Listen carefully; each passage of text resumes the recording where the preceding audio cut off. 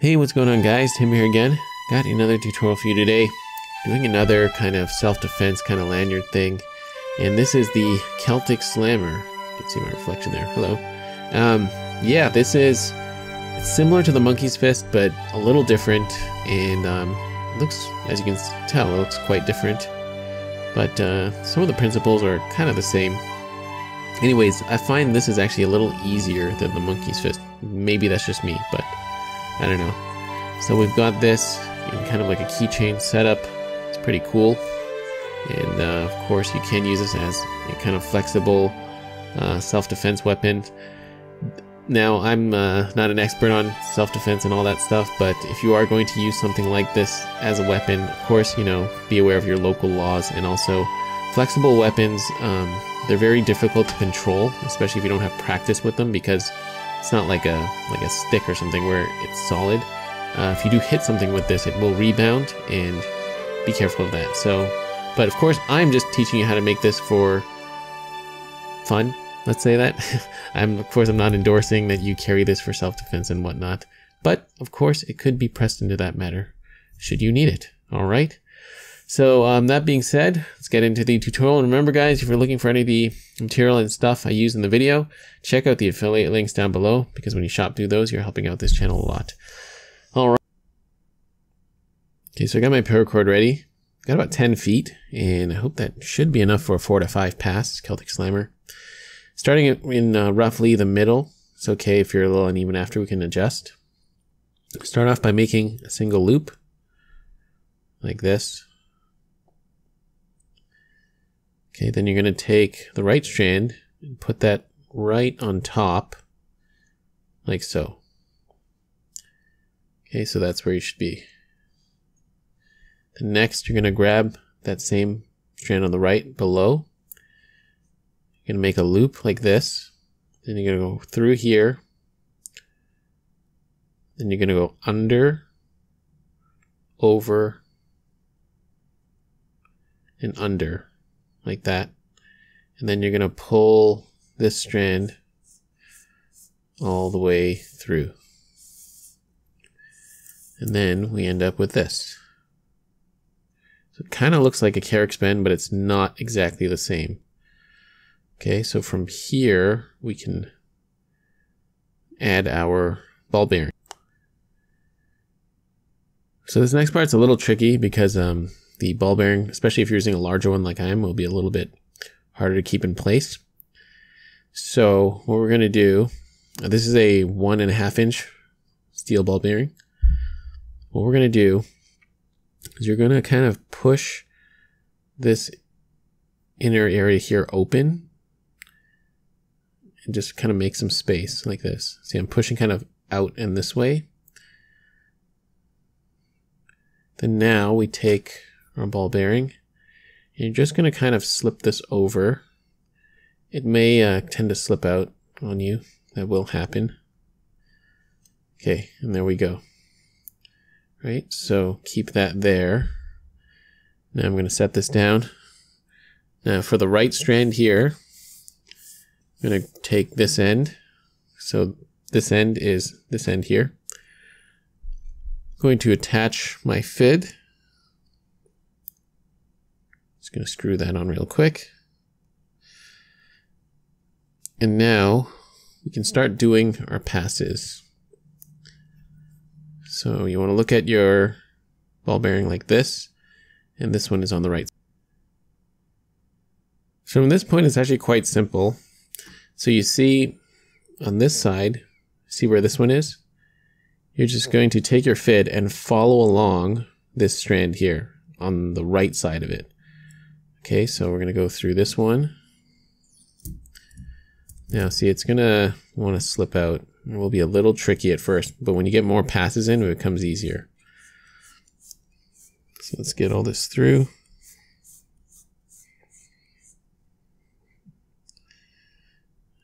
Okay, so you see there. Now we're just going to continue along this one. So we're going to go through here, pull that through.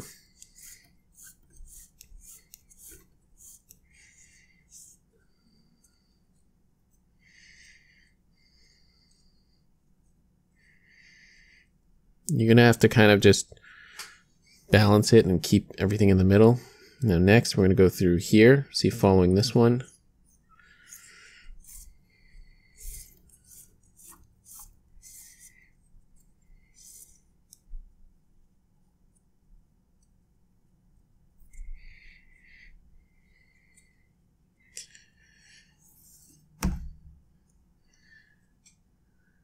And again, I continue following. So we're along this way here. Go through here.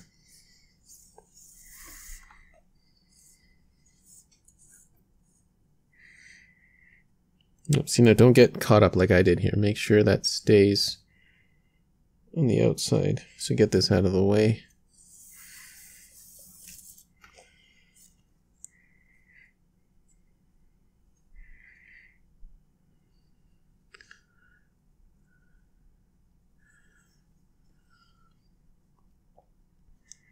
Okay, so there I am now. Let's go through here.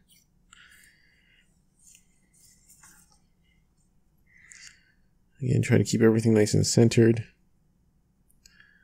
So where are we now? Okay, we're here.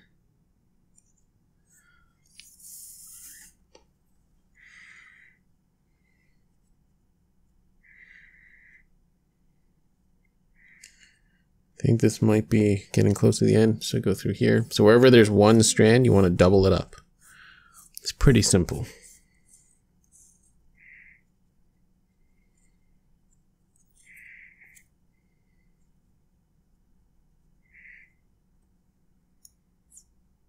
And keep going through here.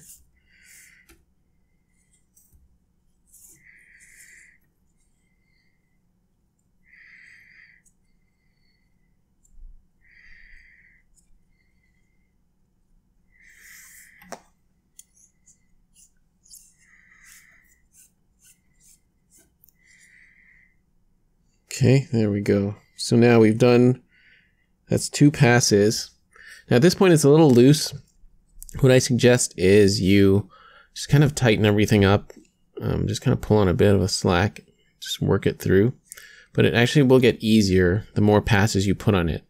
So now, rather than keep continuing with the same strand I guess we're kind of weaving with, I'm actually going to switch the FID over to the other side because I don't want to have to make both strands super uneven. So this one is connected to this strand. We're going to detach our FID and we're going to attach it to the other side because this side is now longer, right? Because I've been feeding the other side through. So let's get this on here. And now we're just going to continue. Now we're doing a 3rd pass from here.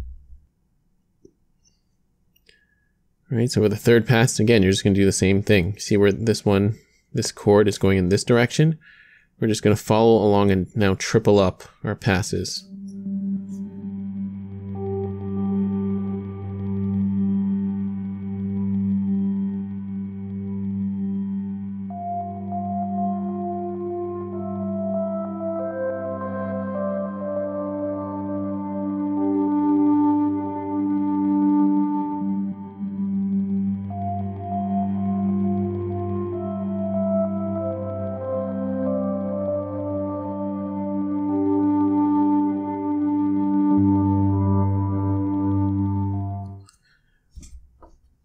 Okay, so I've done 3 passes in total.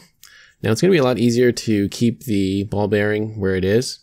At this point, before I do a 4th pass, I think I'm just going to tighten it up a little. So you just do the same thing as you would, like say with a monkey's fist.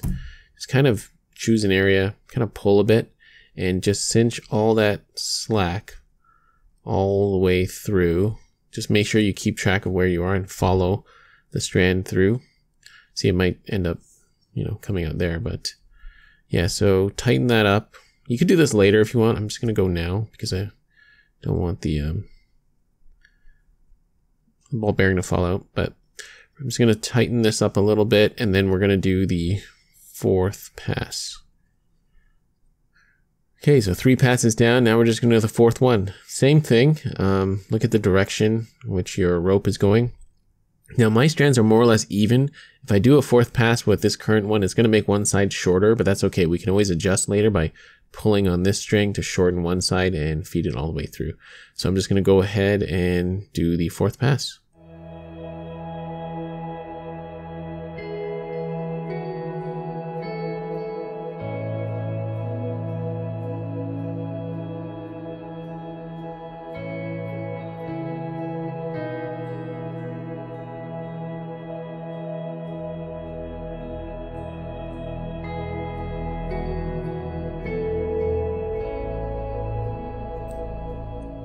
Okay, 4th pass is done, but I most definitely will need a 5th pass because you can see there's still a lot of ball bearing showing, and if I push hard enough, say on this side, it's going to press the ball bearing out, I think. I don't want to actually do it because it'll ruin everything. So I'm going to do a 5th pass, and I'm pretty sure that should be enough, but if not, we'll do a 6th. And it may or may not take you long for that because it's not necessary, but same thing. So just check the length of your cords. I think I'm still more or less kind of equal, but whichever one is longer, I might switch to the other side and do another 6th pass. And again, if I go with this one, you know, we're just going to follow like that. Okay? Or 5th pass, I mean. All right.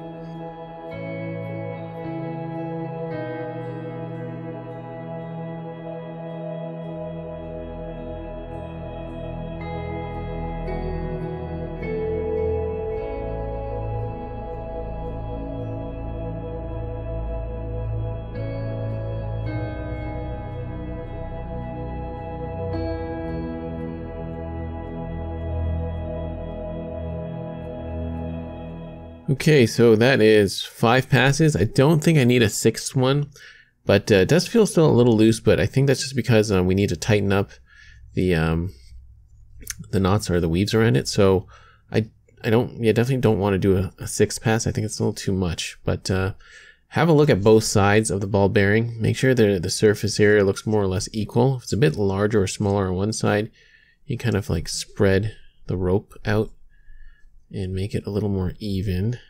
And then from there, pull out all the slack and get everything as tight as possible. And that will definitely help with keeping this ball bearing in place. So I'm going to do that, and then we can work on the lanyard part. Okay, so I'm done cinching out all the slack, and I've also evened up my my lengths of paracord. So now, if you'll notice, if you look here, you see how these strands are kind of unequal? Like if I held it up, it'd be held up by this side, the lanyard part. It's not very symmetrical. So you see this strand here, I've got my fit attached to it. I'm going to take it underneath these strands and make it come out right here. I'm pretty sure that'll work okay. Like that. Just push it through. And hopefully this works out okay.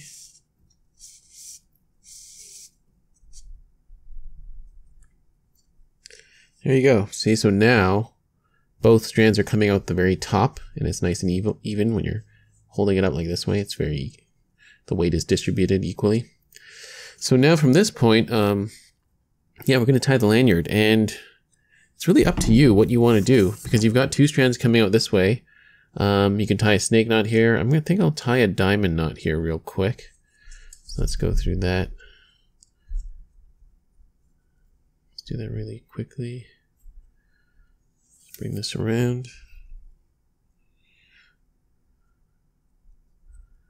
Of course, I will link my diamond knot tutorial down below. Don't need to go through that every single time. Take this cord underneath. And this one underneath here. So, that was a bit of a mess. But, of course, check my dedicated diamond knot tutorial. Okay, so, got that there. Let's cinch this diamond knot closer. Okay, that looks pretty good. You can cinch this even closer if you want. But as I said, yeah, it's really up to you what you want to do at this point. I mean, if you wanted, you can take a length up here, turn these around, And we can start doing cobra knots from here, like this. Close that up, like so. Now, of course, I'd probably make this a bit longer if you're using this, or if you're making this for kind of like a self-defense purpose. You want a bit more of a grip here. Let's say you can just do that. Let's just continue this for now because it's kind of cool. You probably want this longer though, of course, like I said.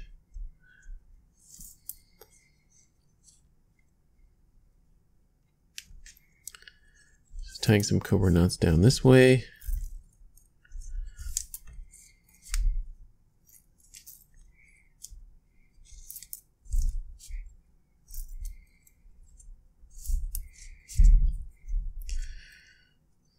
Right, so there you kind of have like a handle. Of course, I would make this much longer. Or what I might do is I'm going to undo this and just continue tying tying a snake knot down the strands, and we'll see where that goes. So alternatively, if you want to keep this like a longer lanyard on this side, what I was thinking of doing, so I tied a single diamond or walnut here. So just tie another one. Very simple. Make a loop behind, bring this one behind, put that through here. Okay, so it's very easy. Also known as a snake knot. I've got lots of tutorials on how to do that one. So I've got this, which looks quite nice. Now to make a kind of loop on this side, I think what I'll do is I'm going to tie another diamond knot. Maybe, say 6 inch, no, maybe 6 or 7 inches, about right there. So I'm going to tie a diamond knot right here.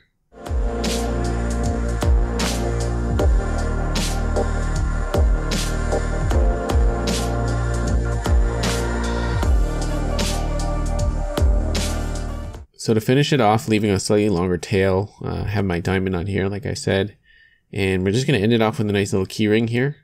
So we're going to take our 2 strands, pull them through the key ring like so. Now you're basically tying 2 snake knots, but on the end of this key ring, and it looks quite nice. So we've got our 2 strands like this. Now we're going to take the strand on the right here, and go around everything, bring it around behind. Like so. And then this strand here on the left, we're going to go behind everything, bring it through this loop here. We're going to pull that tight.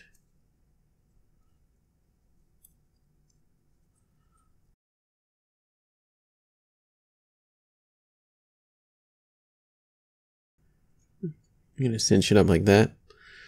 So now that was might have been a little confusing, but the way you want to look at it is you're just still tying the same snake knot, but you're just going to pretend that these middle cords aren't here. So again, take this strand around everything like that, and then bring this strand behind and go through this loop here. All right, and then pull that tight.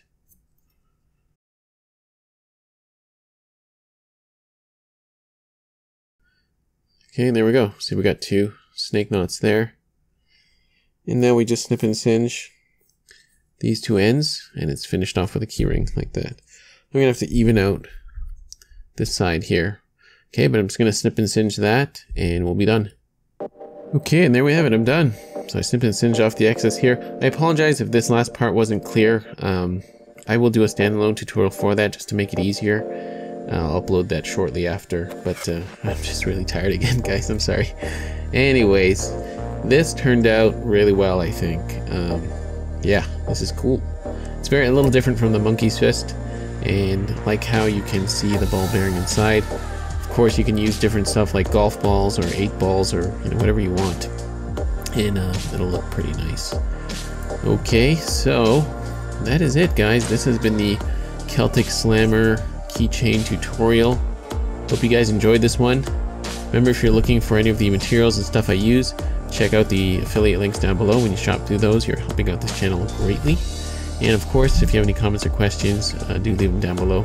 Been getting a lot of comments and questions lately, and I'm a little short on time as of late, so I don't always get back right away, but I'll do my best. Okay, guys? I'm trying. So anyways, that's it, guys. Thank you so much for watching. We'll see you on the next video.